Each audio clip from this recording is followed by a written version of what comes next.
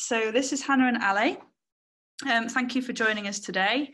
We run quite a lot of these flight plan webinars, which are especially for our customers. And it's especially helpful when we come up with a particular problem that affects quite a number of the customer base. And we've learned loads in the past few months around using Receptive to bring the voice of the customer into like existing pieces of development and projects, and also how to give customers a great experience without you feeling overwhelmed with the number of requests and updates that you have to give. A big part of that is managing expectations with teams and customers. So we've developed a set of best practices, and we've also got some product updates. So there's much excitement about that, wasn't there, Ali? Yes. To help you do this like really effectively. And as always, if you've got any questions, get them in chat on the webinar and we'll answer them as we go through, or contact your CSM afterwards. And you're going to put some resources together, aren't you, Ali? Yes, I will be getting in touch with everybody after the webinar. We go through quite a lot of practical things, and there's a lot of kind of workflow changes in this webinar, or advice that we're giving. So we'll be sending out some resources to make it really clear kind of which steps you need to take and kind of to bring it all together. Cool. So we're going to go over how to use Receptive when your product roadmap is already planned out, or another way of putting that is how to bring the voice of the customer into your existing product developments. And then we're on to the revelations. It sounds very grand. Creating a feedback library, not a product backlog. And our second revelation was about customer success, owning customer updates. So essentially that's best practice for keeping customers informed and excited instead of frustrated. So let's crack on then. So if you already have your product roadmap planned out, that is great. It's probably a mixture of strategic projects, improvements to existing features, and then a lot of those items, or at least some of them, usually come directly from the customer base. I know some customers, you will have roadmaps that change a lot. Some of you have roadmaps that don't change very much, but it really doesn't matter. The pain we've been hearing from our customers is that it can be a real challenge to manage feedback well when there is already a product roadmap in place for the coming months, or even longer. But actually, Receptive can work brilliantly by keeping customers excited and engaged about what you are working on, even if it's not things they have specifically asked for. So the three things we were going to go through was how you do that. So adding more to your release log, adding more to your roadmap, and then bringing the voice of the customer to things you are already working on. So I thought we'd do this by kind of opening up Receptive and talking through it, just to make it a bit more relatable, I guess. Yeah, for sure. So I'll let you drive, Ali. Do you want to? Yeah, let's do it. So the first item, adding more items to your release log. This is really important because you need to be shouting about what you've done, regardless of whether it came from a customer or not. So what we've been hearing is a lot of companies are working on strategic projects, like Hannah said, or even little quick fixes, but they didn't necessarily come straight from Receptive. And that's okay. We want to get everything into Receptive so that we're communicating back, what's actually happening to your customer base and your teams as well, to keep them aligned.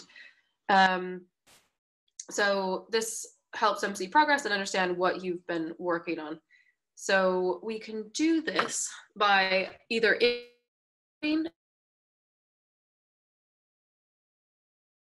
use the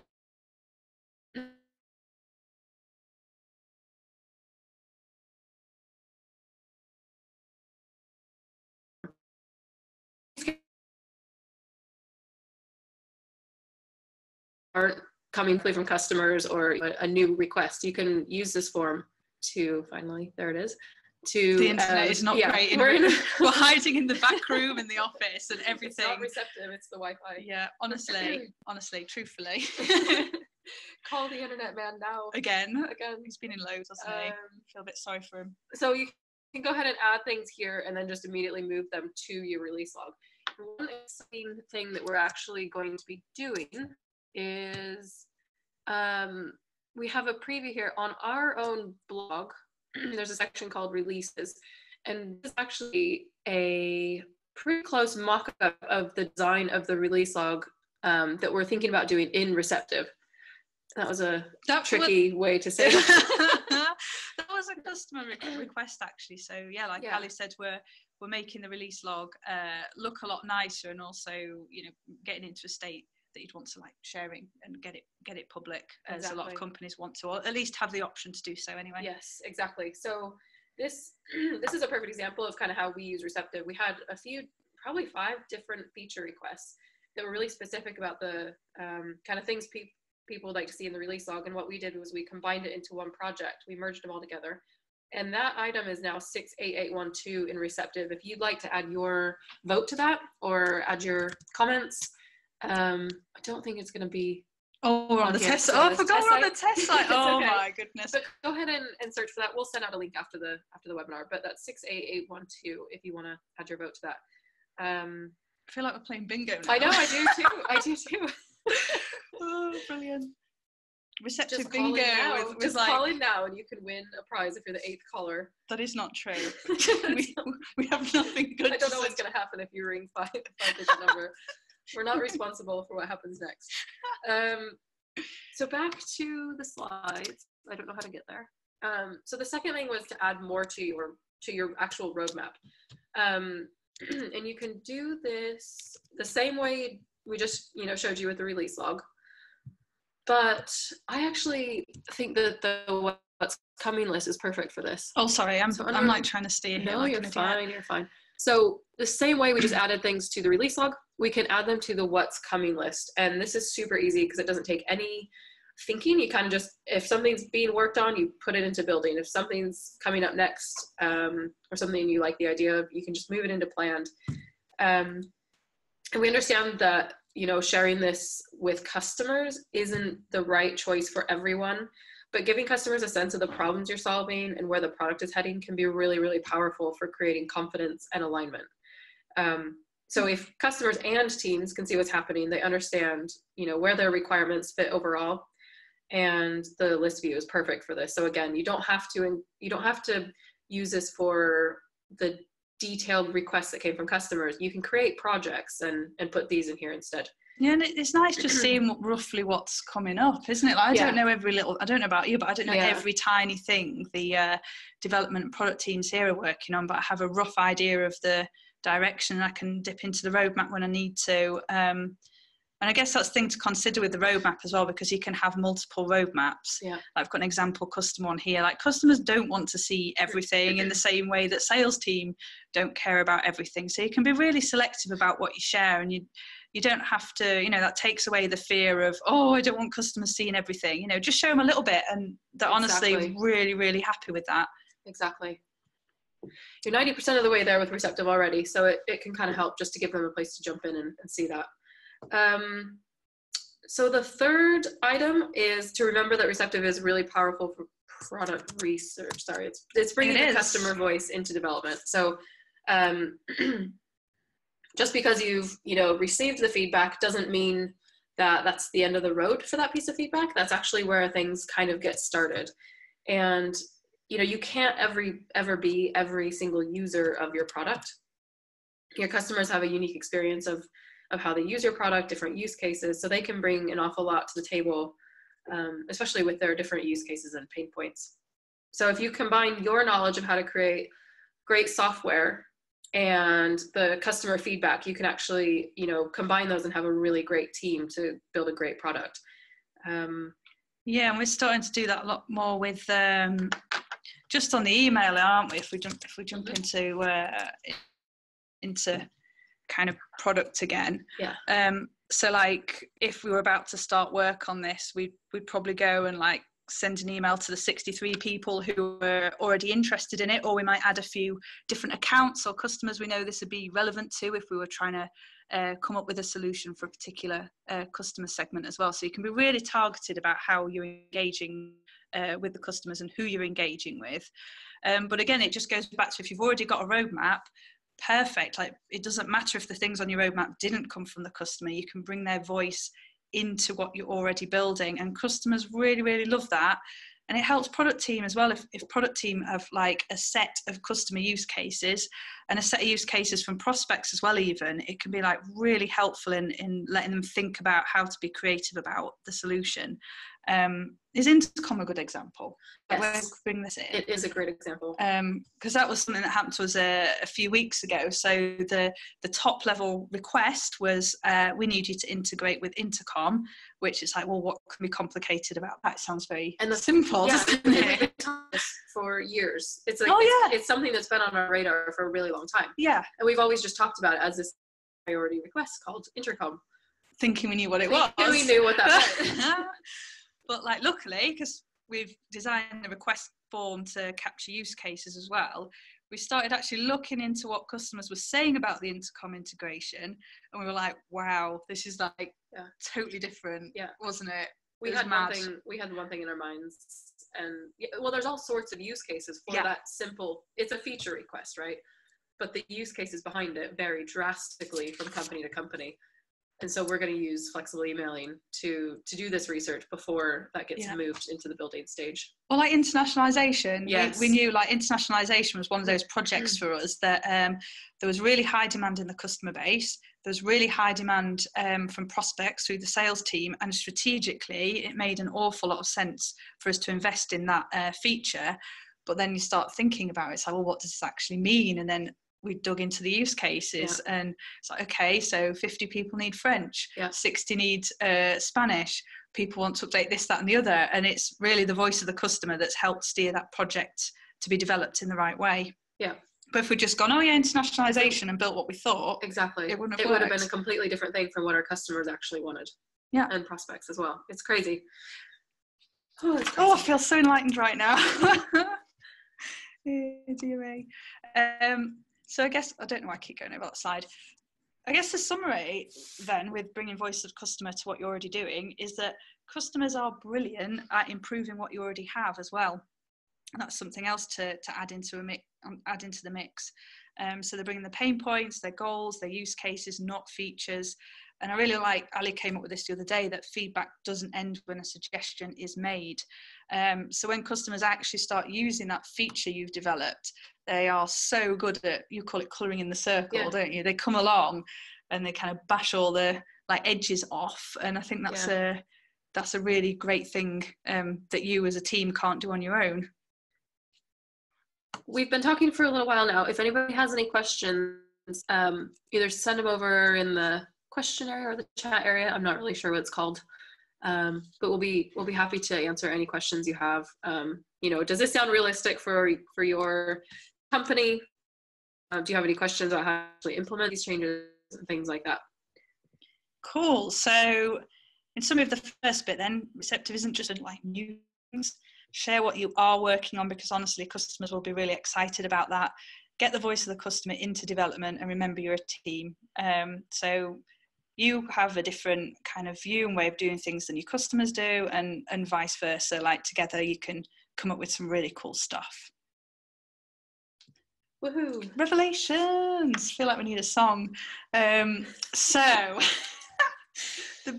at least it's not Britney. I know, I was going to say, you've been listening to We've been listening to Britney today. You started it.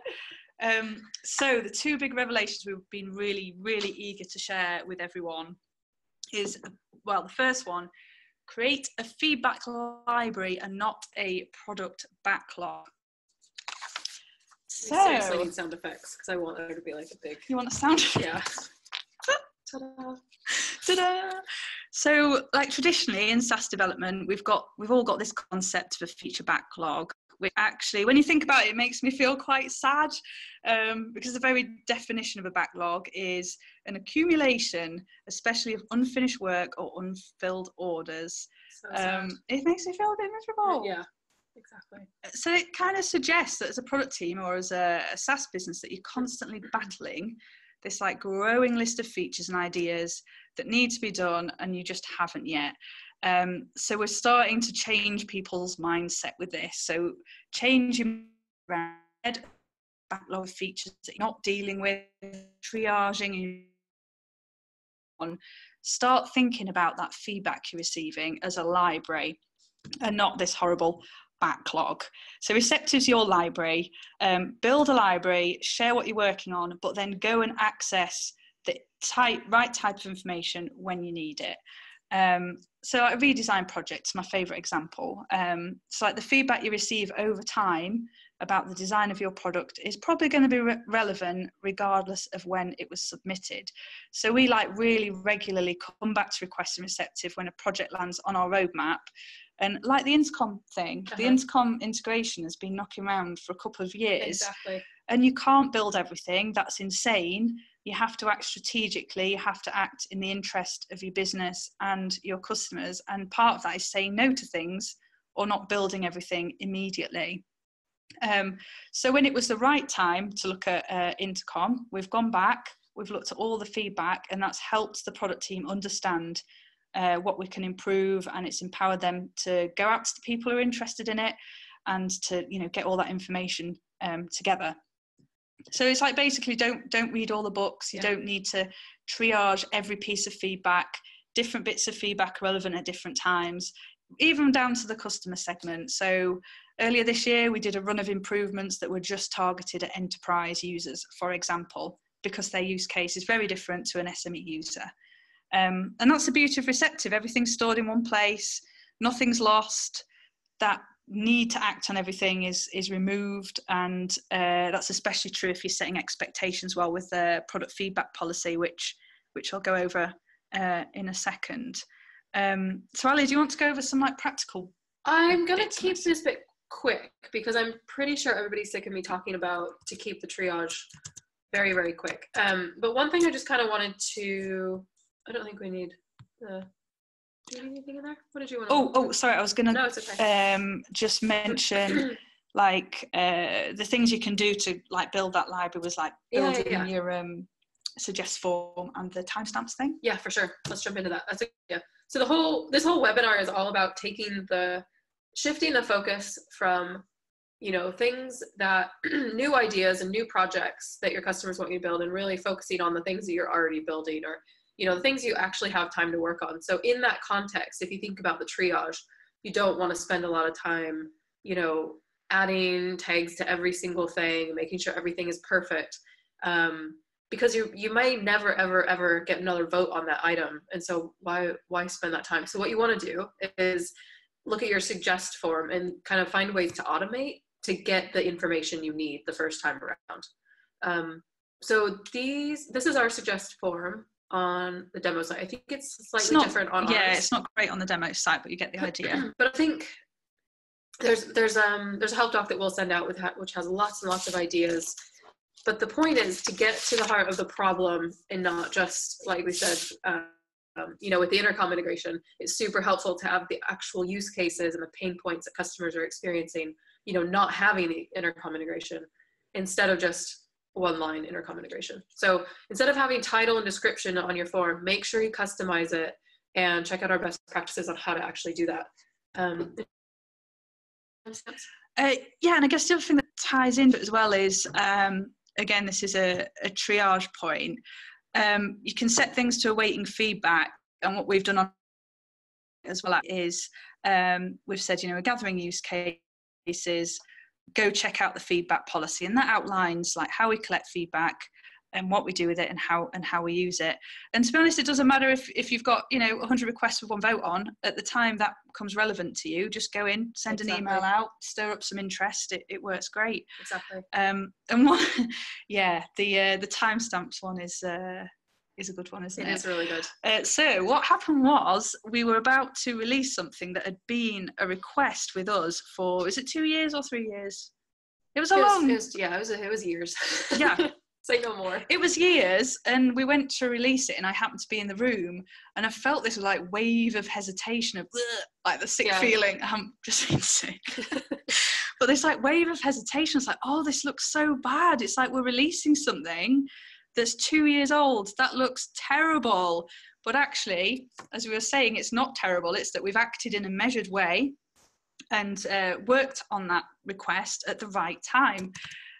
So what we've done is removed timestamps from the customer view. So I've hopped over into the customer view of Receptive, and it used to say up here, requested X years ago, months ago. So you can just go into settings, and you'll see that just here, hide timestamps from customers. So again, this is playing to that idea of you building a library, sharing with customers what you're doing and getting them excited, but you're also not having that weird clash with having a big fat timestamp on everything. I've just, yes. So I've just had a question asking if the webinar's available later, and it certainly will be. So we'll send the recording and resources out to everyone afterwards. So yeah, definitely recommend the removal of. Yay! Someone turned timestamps on today. So exciting. But yeah, it was just a real clash with the philosophy of Receptive. So that was. And we actually used, that was another case where we added it to Receptive and we sent it out to quite a few customers, and we had all sorts of feedback on it because it was just an idea we had. We were like, is this a good idea? Is this a terrible idea? And we really validated it with our customers within 24 hours. We're like, yeah, we need to do that. It was turned around. And it's optional, obviously, but it's going to be really nice.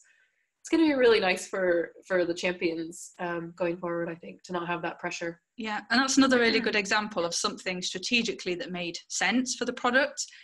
It wasn't something that a customer had suggested, but we understand our customers enough to know that would be relevant, but we then went away and validated that before we took action.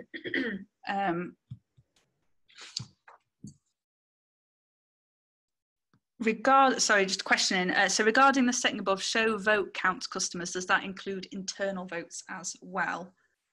It either shows it to customers or it hides it. So it doesn't matter if it's a customer or a team vote. But it just shows does it show all votes collectively, customer and team? Yeah, I think it's all votes. Collective amount of votes. Yeah. Yeah, cool. Nice one. Was there anything else there, Ali? I think that's it for that section. Fantastic. So don't read all the books. Reading books is good, but not all of them. So very quickly, for anyone unfamiliar with a product feedback policy, which we've mentioned a couple of times now, quick 30 seconds on that. A lot of you have already got these in place, but we can't stress how useful this is. It's a really short document that you can put in your help docs or on your website or in your app. And all it does is it explains how you receive feedback, how customers should give feedback to you, how you act on it, and how you communicate back. And it's just about setting expectations with your customers and with your team. Because honestly, if you review feedback every 3 months, every 6 months from customers, as long as they know what to expect, they're generally like really happy. Yep. And we've got a whole site, productfeedbackpolicy.com, with a template, examples, all that sort of thing. And it's kind of, it's really important for the expectation piece, hence me going on about it again. You'll never escape. Like you with your triage. Yes, just like exactly. triage. We both have the things we like to lecture about. So yeah, revelation number 2 is kind of an exciting one. We've realized that the teams that should be updating Receptive with like new releases, items that have been added to the roadmap and updates as things change status, doesn't necessarily need to be the product team. 1 second. Sorry, I'll read that question in a second. Okay, perfect. We had another question come in. So we've been finding that product and development teams are actually quite hesitant to update customers and don't always have the skills required to communicate well with the user base, or well and quickly with the user base, especially in larger organizations where there's a really big degree of separation between those teams and the customers. So some teams are totally fine, and that's great, but they're really in the minority. So if you're experiencing this, then definitely listen on. We've even had the same issue here at Receptive. Work would be getting completed, but the product team were really hesitant to, update it. They're using the standard release notes with no details about that, how to use that feature, or they just wouldn't release the items. I love our dev team. No, yeah, our product team. Dev and product team, we love you. But it's like, it's a general thing, is that if you work in product or development, like you do have some contact with customers, but a lot of them really don't. And And we're, they don't know what to say. On the customer facing side, it's day in and day out, so it's just normal. It's normal and it's not stressful. And so we've just been kind of looking at different ways. So over the last few months, we've been trialing a different approach with new customers, where a customer facing team, usually customer success in SaaS, are owning the updates in Receptive. And they instantly know how to write good updates that customers understand. Kind of it's in their language and addressing their pain points. And they don't have the fear of saying the wrong thing. So they just kind of get Receptive updated really, really quickly, which is really important. It feels to them it's like sending an email, isn't it? Like, exactly. I'm just telling my customers and about this. And it can be to 400 people, but it's just not a big deal because they're speaking the same language. Because they deal with the users every day, they're kind of on the same page. And that isn't always the case of members of the development or the product teams. So here's kind of what we suggest on a practical level. I think I skipped over these items. So customer success team should own things like adding existing items to the release log, like we talked about earlier, owning the roadmap and getting things onto the roadmap, like we discussed earlier, adding in the release notes and updating requests, and then gathering the feedback in Receptive and actually presenting that to the product team. So instead of forcing the product team to go in and use the reports in their road mapping meetings, if you're already meeting with them to talk about the voice of the customer, just kind of use the data in Receptive to take that to them and present it to them. And this point isn't just customer success teams. This is anybody who's working with the product, who is working with customers or prospects. Like, this is everybody can use the data in Receptive to kind of make their case and bring the data behind Receptive to those meetings. Okay. Yeah, so this is like super practical stuff, isn't it, that customer facing teams should be thinking about? So I was just thinking about like a superhero on the super practical side, and I was like, okay, spacing out here.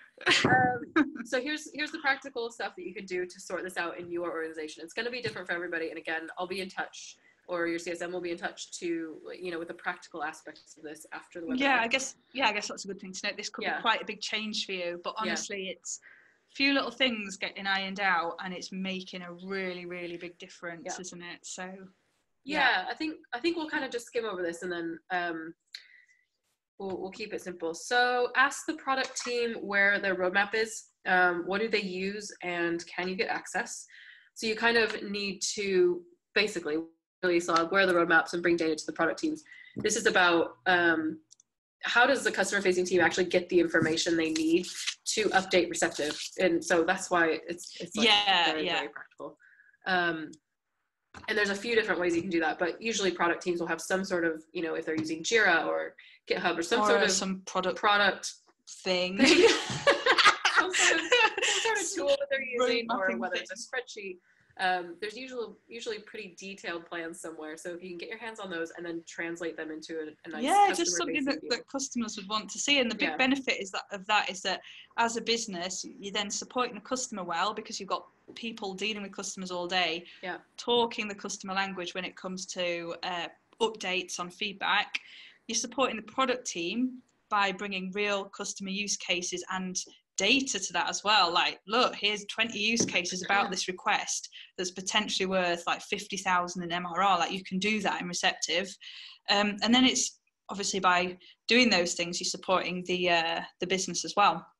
One other thing is, if the one thing we've said in the past is to like make sure things are updated instantly. I think we're actually kind of coming away from that approach, where if you're going to take this approach where customer facing teams are updating Receptive, it doesn't need to be instant. If you have monthly meetings with product and they tell you what they want to be communicated to customers, it's okay if that's a little bit delayed. I think it's just important to make sure, again, switching the focus from the new requests and the things that you want product to build, and focus on what they are building, and really help customers understand the importance of that stuff as well. Yeah, definitely. So if you're on the product team, like, think about how you can give customer facing teams access to that information that they need and that they can translate for customers. think about customer use cases and everything you do. And this is a bit of a learning curve, and it has been for us as well. We have to, say to the product team, we're about to start on that. Let's go talk to the customers first. But just saying that makes it happen. It's only a little change.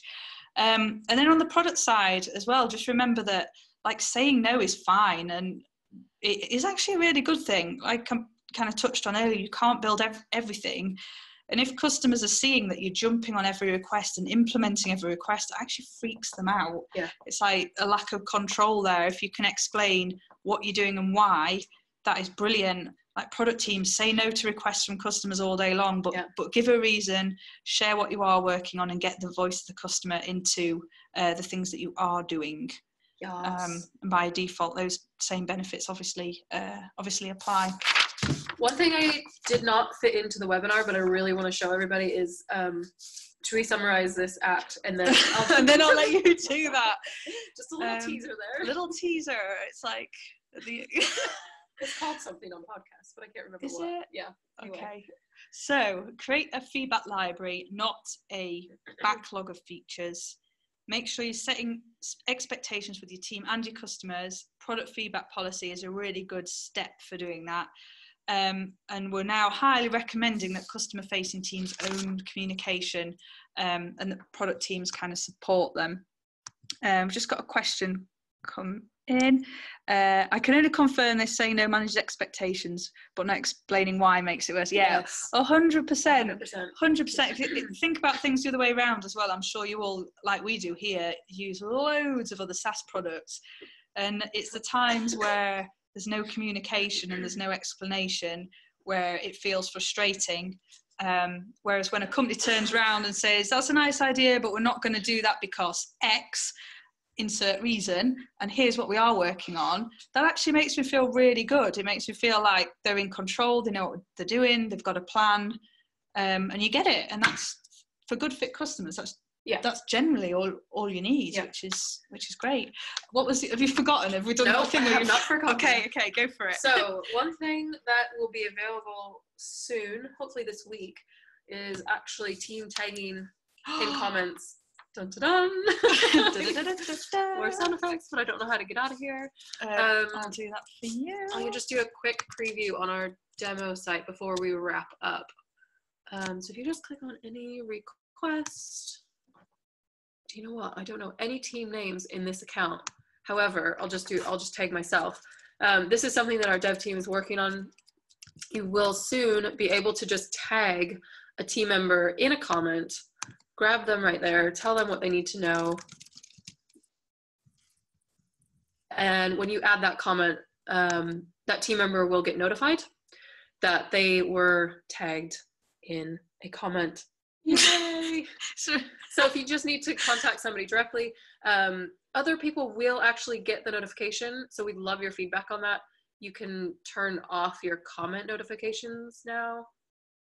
When it's released, you'll be able to, this is quite detailed, but you'll be able to unsubscribe from comment notifications and just get mentions if you're the kind of user that just wants to know about, those specific things that you were mentioned in, or you can keep comments notified and get both. Yeah. But again, this is so good, especially for bigger companies where you might be working on something and you need to loop in a member of the product team or whoever. You can just go ahead and do that now. So we've got a lot of people excited about this. Especially in the use case we were just talking about. So if you're customer success and you need some details on why you need to decline something, you can just ping the product team.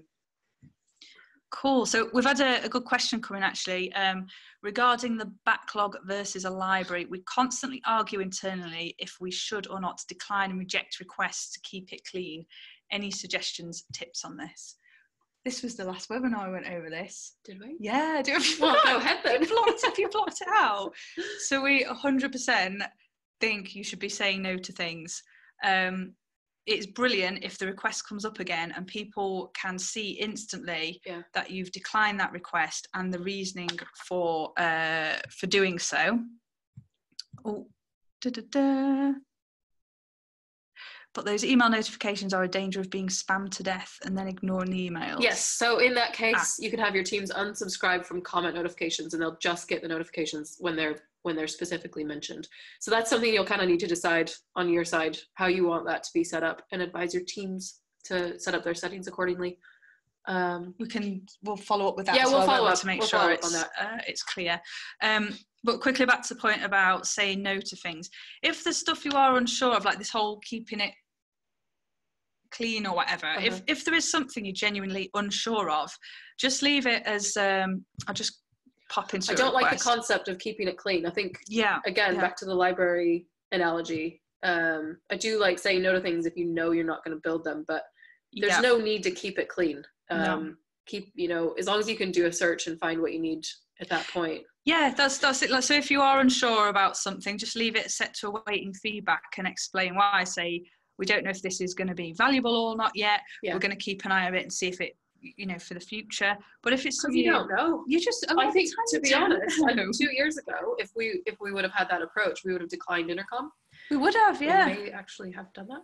And then, as it becomes more as you grow and develop, and as things change, you can kind of keep those kinds of things open, but things that are against your strategy, definitely decline and explain why.